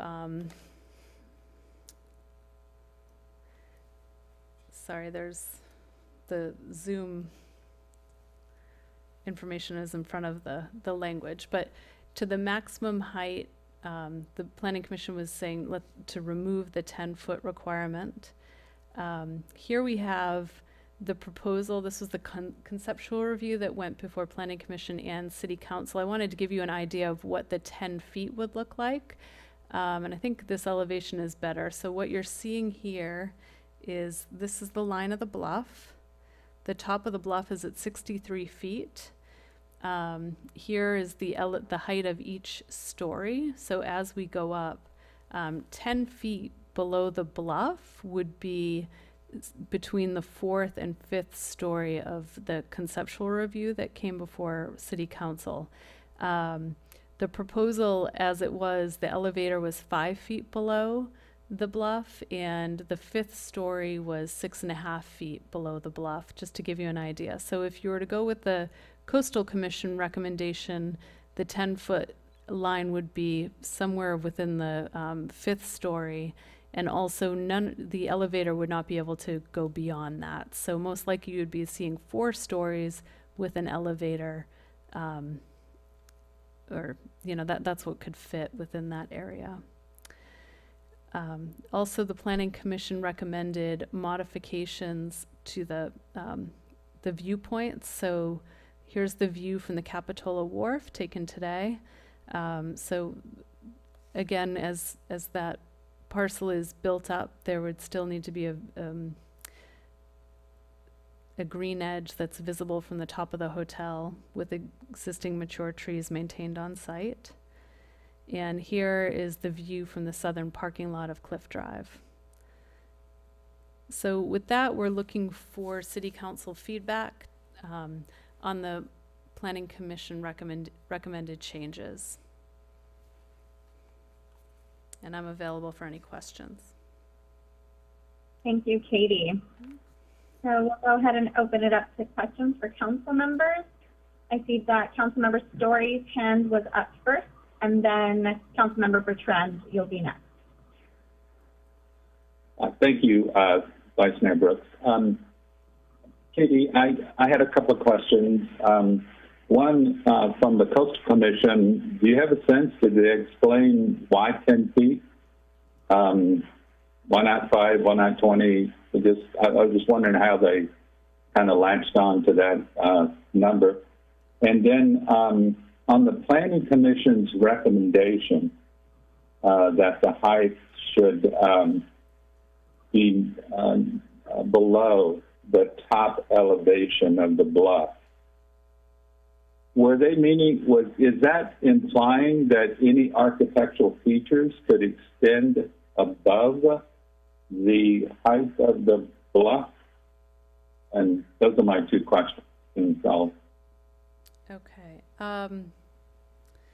So why the 10 feet was the first question, and I think in talking with the Coastal Commission, they thought it would be better to have something numerical that we could measure from, and just easier guidance to follow for as the applicant. And they didn't say exactly why 10 feet, but I think it's because they thought that would achieve the goal of, you know, this language of maintaining the green edge comes directly from our general plan. And so I think it was the intent of the Coastal Commission just to make it something that we can measure and be more quantitative rather than qualitative is what I got from their feedback. The second question of the Planning Commission, did they consider these architectural elements? And I think I believe their intent with this was that the architectural elements and HVAC systems would still have to be under that maximum height and be below the elevation of the bluff. It couldn't go beyond that, but not to specifically call it out as 10 feet and include within that 10 feet all of the mechanical and architectural elements.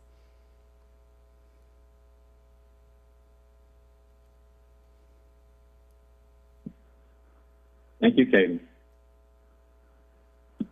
Thank you, Councilmember Story. Next, I see Councilmember Bertrand's hand is raised, and Councilmember Story, your hand is still raised. If you can please unraise your hand. Thank you.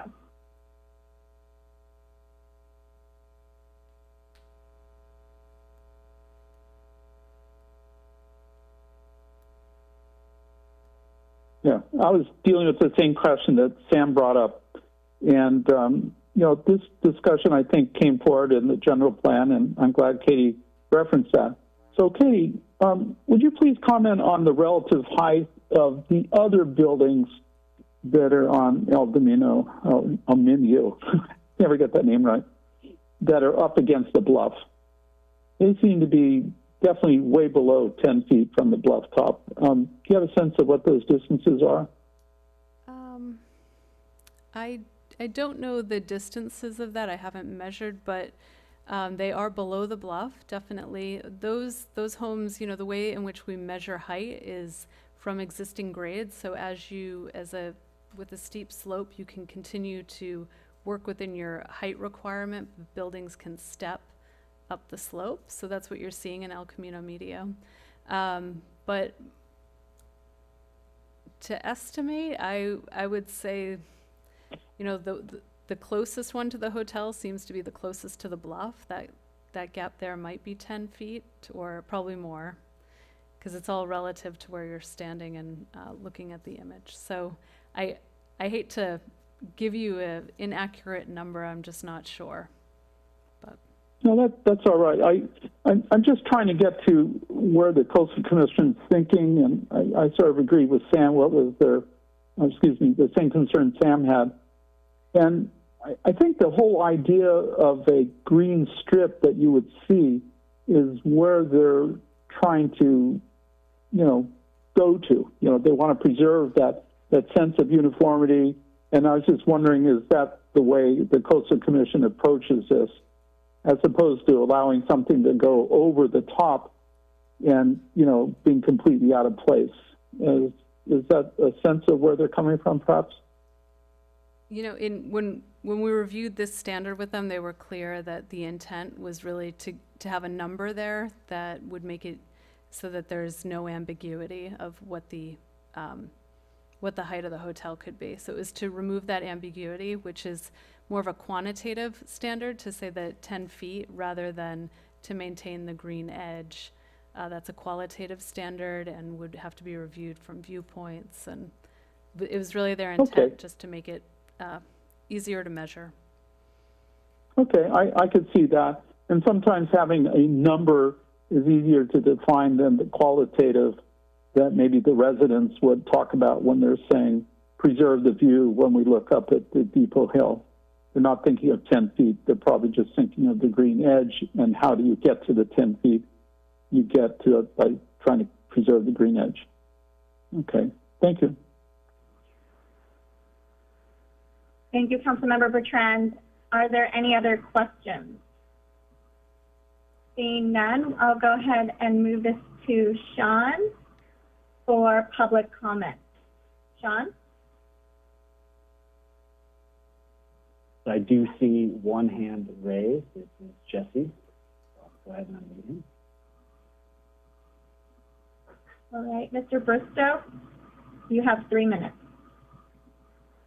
All right, thank you. Good evening again. So just wanted to comment Swenson's stance that we're in support of Planning Commission's recommendation. And if I recall, at that hearing, it was pretty much the process is discretionary anyways. So Planning Commission and City Council will be able to approve the right product. And this objective 10 feet that the Coastal Commission was proposing, and no articulation and no flexibility in what could potentially go into that 10 feet was a little unnecessary. Essentially, Coastal was trying to design the project before having a project to be critiqued, essentially. And so just to a little background to Councilmember Story's question, we've never proposed anything over the bluff. We've always wanted to keep it under that bluff and be respectful of the homes above.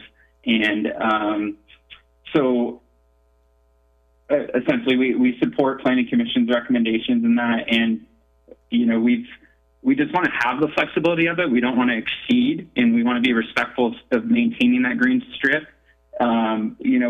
Since our conceptual review with Planning Commission and Council, we've reached out, prior to COVID about a lower unit count and maybe doing like a 4-story product.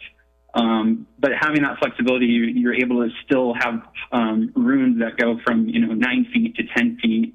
You have less rooms, but they're higher end, and that's something that we were getting positive feedback on. So we just want to have the flexibility and not really pigeonhole ourselves to this arbitrary number. And so that's those are our comments on the height there. So thank you. Thank you, Mr. Bristow. Sean, do we have any other public comments via email or raised hands? No further comments in room. Okay, thank you, Sean. I'll go ahead and bring it back. Oh. There are no emails. Thank you, Sean. I'll go ahead and bring it back to council deliberation. Do we have any further comments? Oh, wait, I did see a hand pop up at the last second there. Okay. This is Keith Odo. Mr. Otto, you have 3 minutes. Yeah, so real quick, there was an email that was sent in. I don't know why you did not see it. It was from a resident there that would be adjacent to this property. Perhaps you can double check that to capture their comments.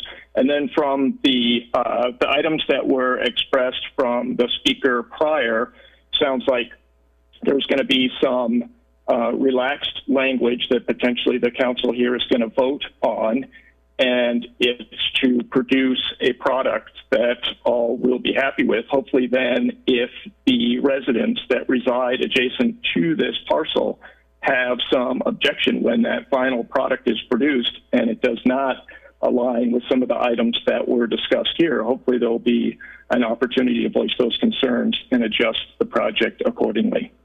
Thank you. I was hoping we could get clarification on Keith Otto. Is that correct? For the record of public participation. Got it. Katie? I just wanted to clarify for the record so it's clear the last speaker's name, and it just popped up as Keith Otto. Is that correct? Sean?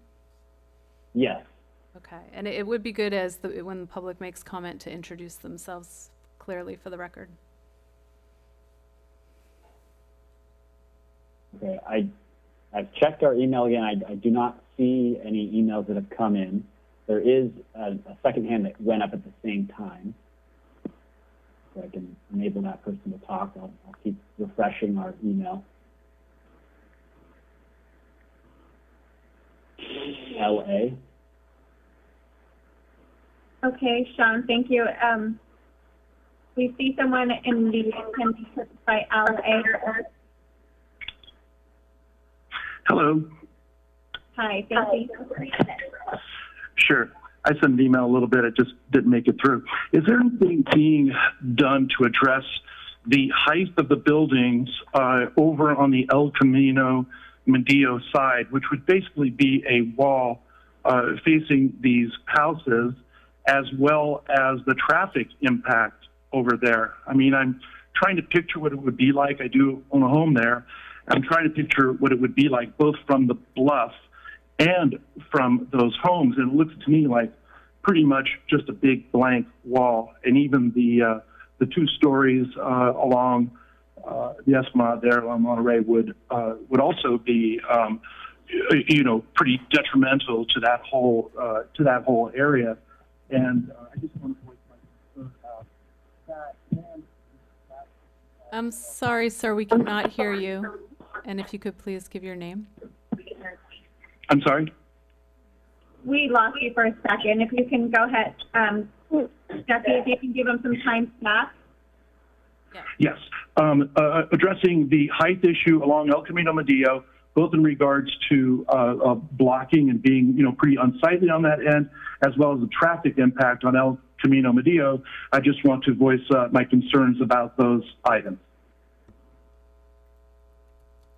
Sir, could we get your name for the record, please? Sure. My name is Larry Abitball.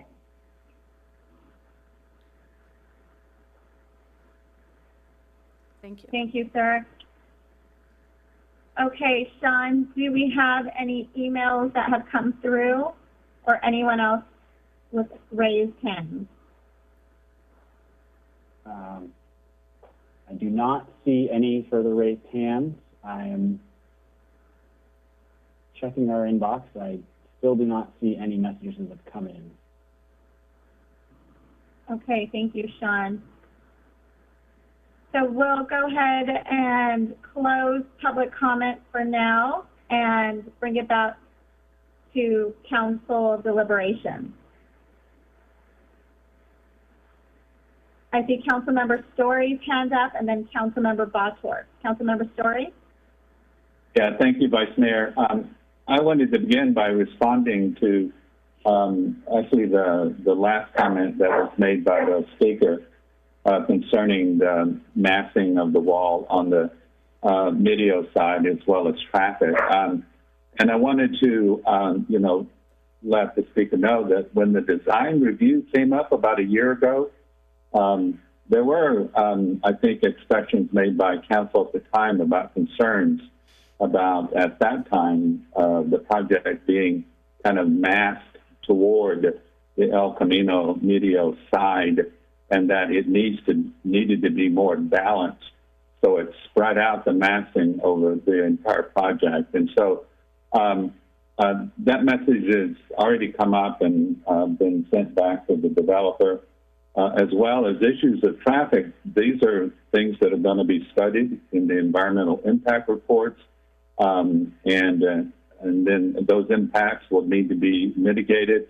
So I think that anything that we do tonight is not going to affect the public's ability to speak to those issues and to express their desires for maybe changes in the project at the time.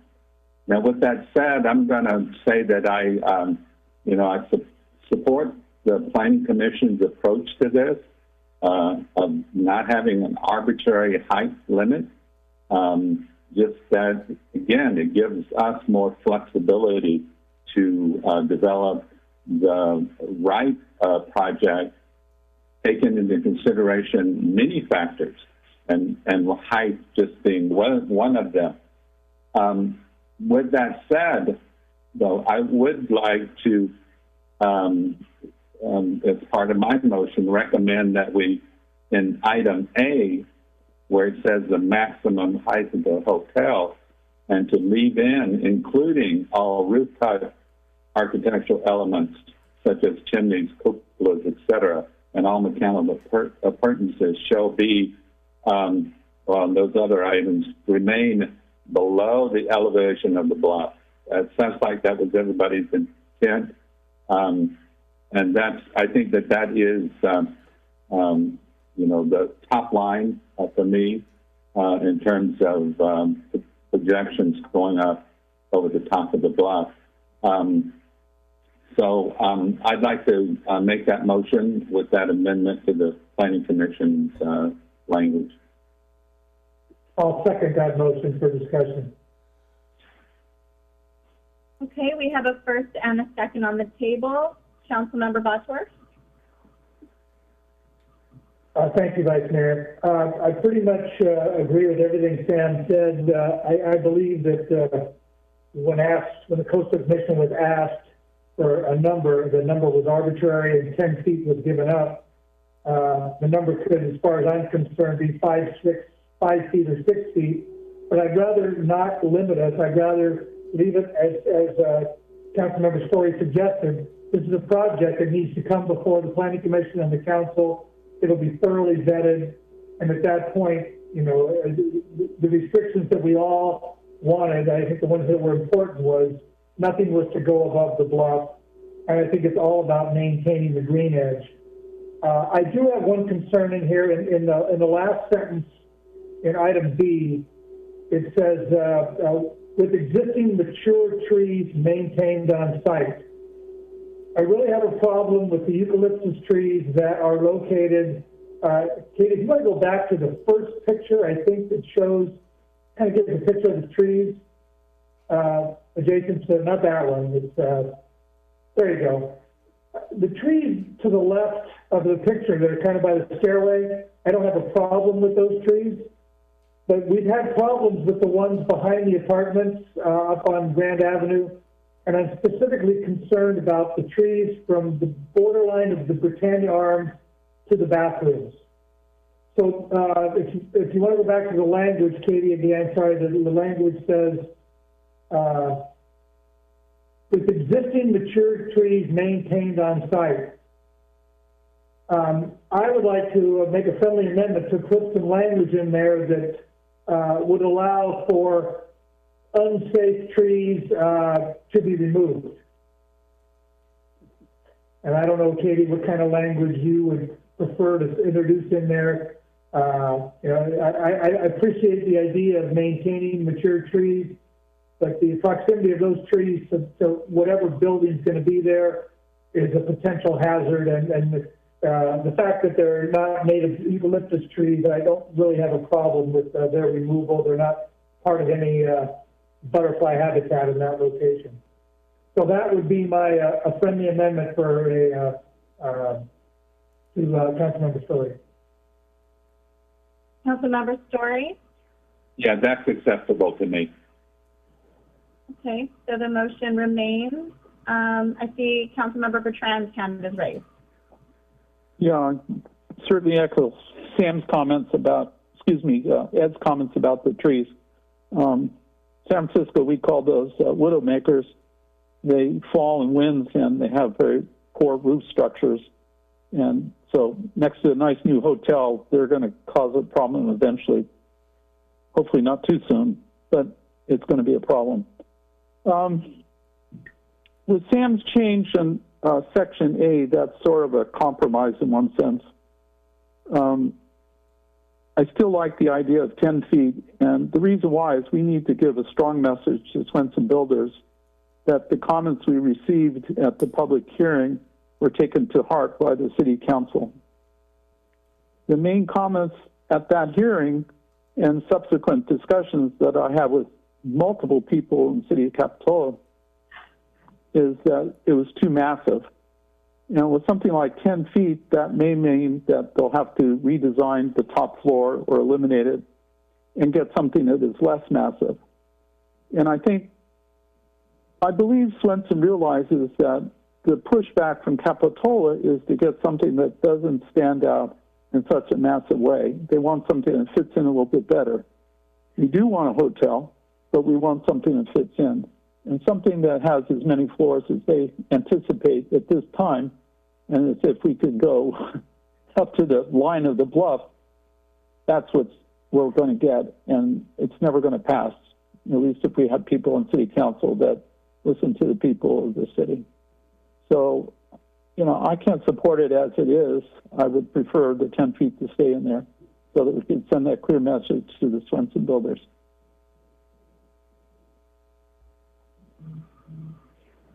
Thank you, Councilmember Bertrand. Any other council comments? Okay, seeing none, we'll go ahead and do a roll call vote. Councilmember Bertrand. Councilmember Story on the table. Thank you. Thank you. Councilmember Bertrand? No. Councilmember Bottorff? Aye. Councilmember Story? Aye. Vice Mayor Brooks? Aye. And the mayor is recused. Motion passes. Thank you, Chloe. Okay, I believe that takes us to the end of our agenda. If Mayor Peterson would like to return to close today's meeting. Thank you, Vice Mayor Brooks. Thank you all so much for your participation this evening. Thank you, council members, for this conversation, and for staff for all the work that you've put into this. Again, we really appreciate all the comments, the public comments. This will conclude tonight's meeting. Thank you so much. Take care of yourselves and take care of each other. Have a good night. Thank you. Thank you.